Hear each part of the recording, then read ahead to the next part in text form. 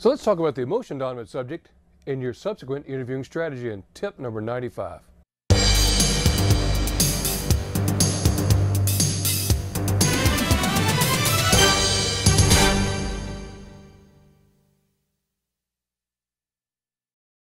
Welcome back to 101 Interviewing Tips for Interviewers and Interrogators. This is interviewing tip number 95. I'm your host, Stan Walters. This time we're going to talk about the emotion dominant subject. First of all, you can classify behavior types or general behavior patterns into four general groups. Now these are not concrete, solid groups that everybody is perfectly neatly fits into one or the other. It's pretty much how that they behave or they interact, respond to the environment that's around them. Now, if you want to go back and look at some more in-depth information and do far better than we can do in just a few minutes we're going to spend together now, go back and look at the work of Dr. Carl Jung, J-U-N-G. Carl Jung, J-U-N-G. Talking about the early 20th century, he and Sigmund Freud were together in development of today's modern psychoanalytical psychology, like a psychoanalysis, right? Mouthful, a lot of P's and A's and L's in that thing. Jung looked at the path of what he called the archetypes. He pretty much developed the ideas of introvert and extrovert and how people engage in the world and how the world often sees them.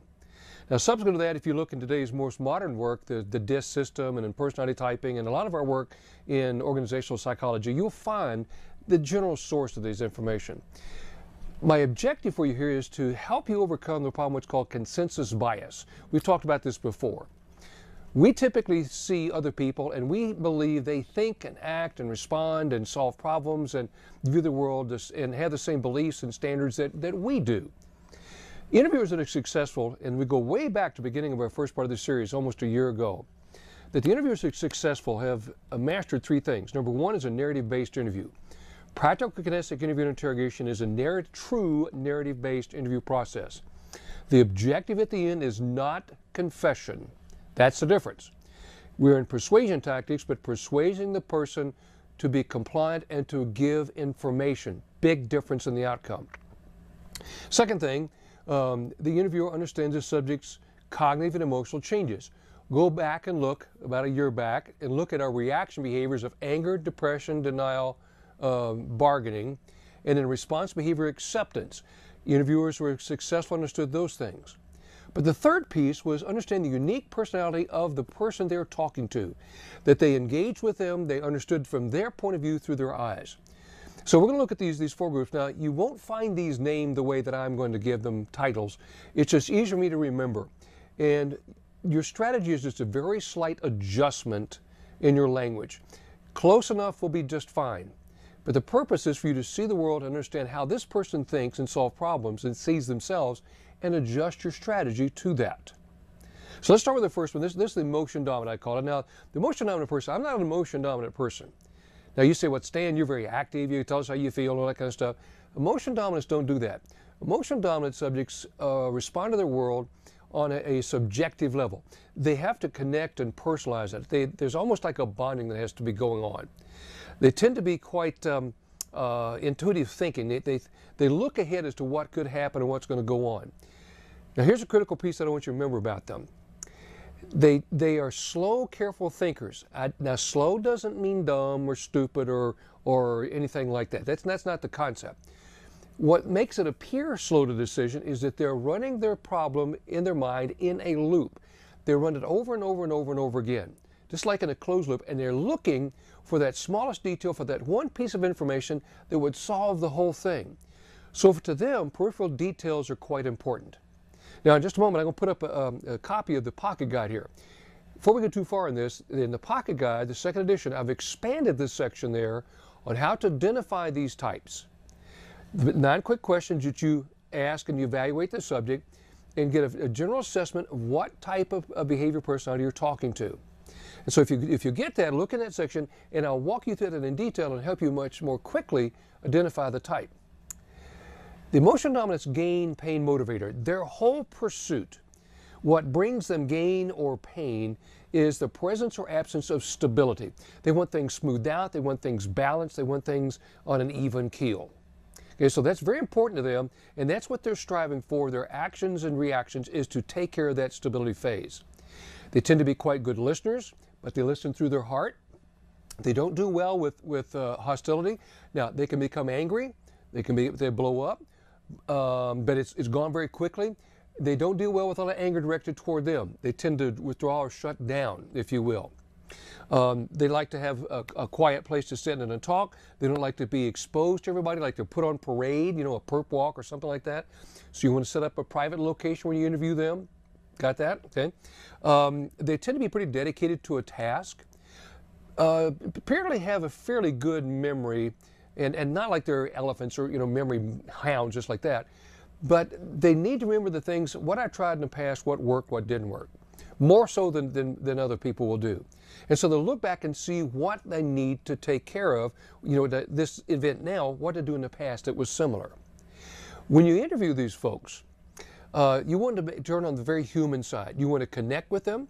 You want to be subjective, be very, very personal with them, build in and play a lot on the emotional side of things.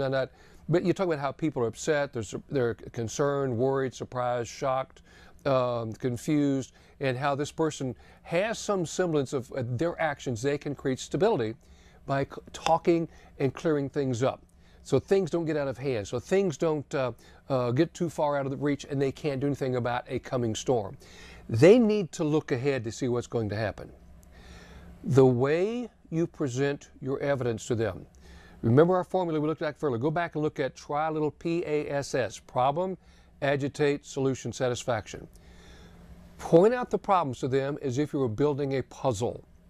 See, they need to see the case develop slowly, like if you're old enough to remember, a Polaroid or a Kodak instant photograph, and slowly see the case come together. They tend to give in to anticipation. They see where the case is going. So put it together one piece at a time and one image at a time within the puzzle.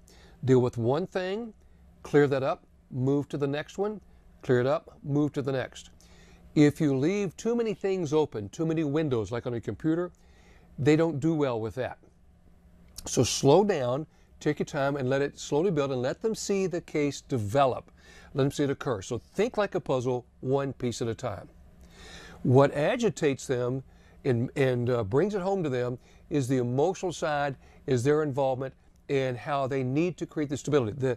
The solution that you offer them is the image of how things will be straightened out, rumors will be quelled, they get things back to balance and back to normal. So just take some time.